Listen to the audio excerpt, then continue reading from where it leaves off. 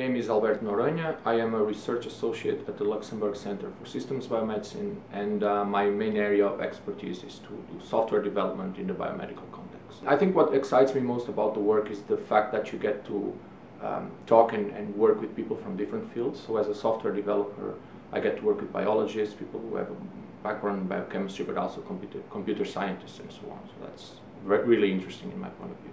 This paper is basically a description of the virtual metabolic human. So the VMH is a resource that combines information on metabolism coming from different sources.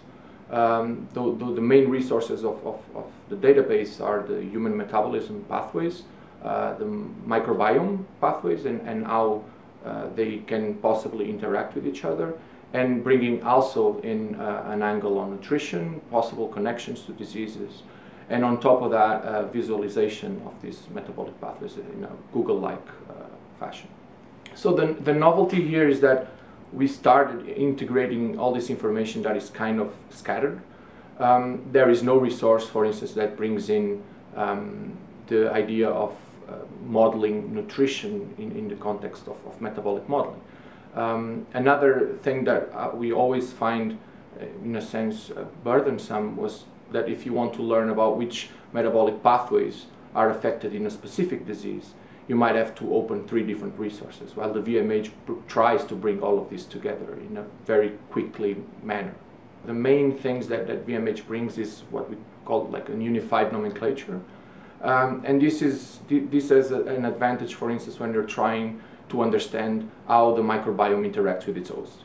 With VMH, it's very easy to investigate these points of interaction. So what are the potential interactions between specific organisms, between themselves and the host? So anyone who's trying to understand how the microbiome contributes to specific phenotypes can use the VMH as a starting point to try to formulate hypotheses.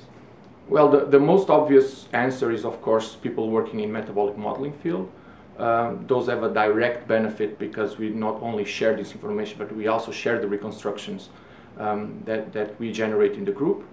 But also, I would argue that this resource is becoming more and more useful to just any researcher who has a general interest in metabolism, and with a specific case, I think, the microbiome as well, the microbiome community. The future for the VMH, I think, is there are 2 main avenues. One of them is expanding the content, so adding more. There's so much that we still don't know and that we can explore. So adding more data, adding more resources. And the second one, I think, it's adding of new functionality. So trying to bring some of the methods that people have to do outside VMH, try to bring them in. So have, for instance, an ecosystem where you can actually directly make to some degree, some of the simulations within the VMH, and really make it a central repository for this type of research. If I can use maybe my personal journey, I would always encourage anyone who's interested in changing fields to do it. It's always, I came from an informatics engineering background, and I think I learned so much by getting into contact with people from different fields. So I would always encourage to make that leap and take that risk and go do a PhD or a master's in something that you're not familiar with.